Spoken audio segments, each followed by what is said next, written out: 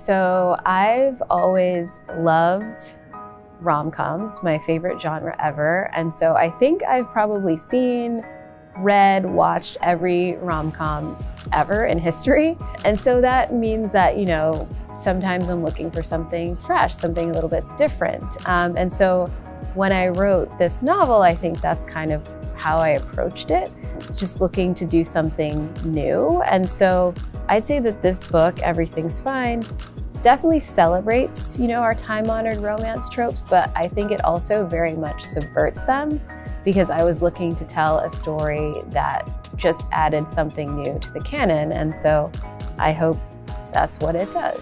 Thank you for watching. I hope you all enjoy reading Everything's Fine.